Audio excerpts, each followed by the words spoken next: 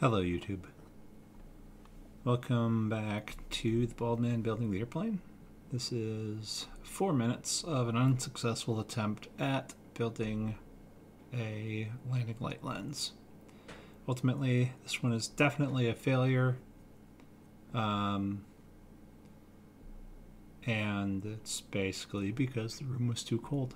But this process of building an airplane, it is filled with successes, it is filled with failures, and hopefully, as with anything, we turn our failures into learning opportunities. So, I still will post these, right? Make mistakes, post them up. Hopefully someone else doesn't make the mistake. So, again, the shop was probably 60 degrees. This stuff really doesn't work so well. It doesn't do well being worked in such low temperatures. So, 75, 80 degrees is a lot better. Yeah, so could have gotten the heat gun out, something. Whatever. Or heated up the shop, but I don't have a vent in here. So I probably should have just waited until it was warm outside and done them outside. Or taken them to, I suppose the other option would have been to take the whole assembly to the warmer room just on the other side of that wall behind me. Let it all warm up nice and good and then do any drilling over there. This one turned out really good up until the point where it cracked. It cracked while I was drilling it with my whole family as witnesses. They were in the other room doing something, and I was like, hey, somebody come on here and help me. So they did, and then they watched me just get pissed. It's pretty funny. So yeah, apparently I just do a lot off camera too. This one though, I was taking my time, doing a lot of edge sanding, looking,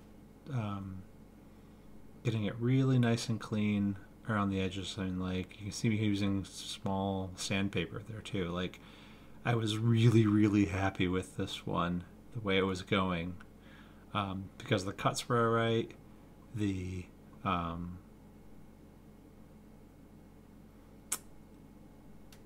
whatchamacallit, yeah, the edge cuts were pretty good. I was fairly happy the way that turned out. It still wasn't great, but I was also using a little bit of well done number 3 there, and that's a chemical adhesive, and it works with plastics, acrylics, etc. And it will literally melt and bond the pieces apart and back together. So that worked out okay, to get the edges real nice. So I think this is where it cracked, and I was just like, oh, well, that's the end of that.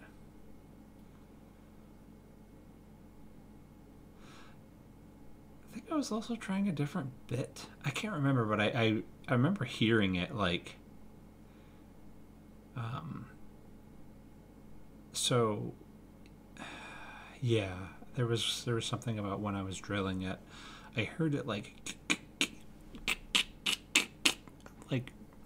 very gently. It wasn't like anything like cracking sounding. It was just like that the bit was making chips instead of sort of gently going into the plastic.